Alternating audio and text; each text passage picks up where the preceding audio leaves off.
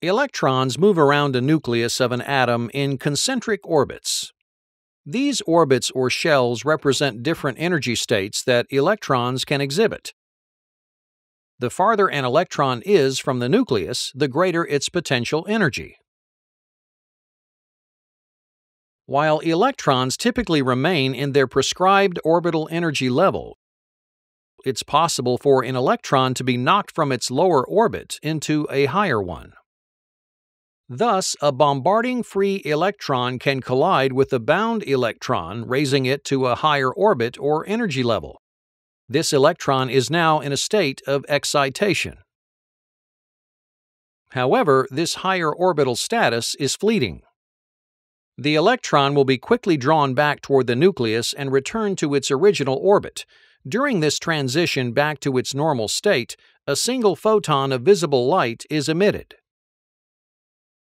This repeating sequence of electron excitation followed by de-excitation is the basis for the functional capacity of a fluorescent light bulb.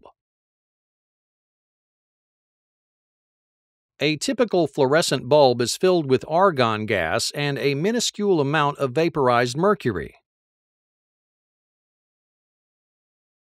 The inner surface of the tube is coated with the powdery phosphor substance. At each end of the tube is an electrode with filaments. When heated to a high temperature, they emit or boil off electrons. An AC voltage pulse supplied by a starter pushes the electrons from one end of the tube to the other. If one of the free electrons collides with an electron of the mercury vapor, the electron is bumped from a lower to a higher energy level. The electron quickly returns to its lower energy state and in the process releases an ultraviolet photon.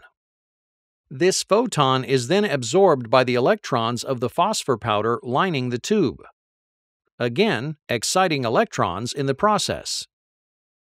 This excitation is followed in turn by de-excitation and the release of a low-frequency photon. The photons from all these reactions combine to produce the glow of white light, characteristic of fluorescent bulbs.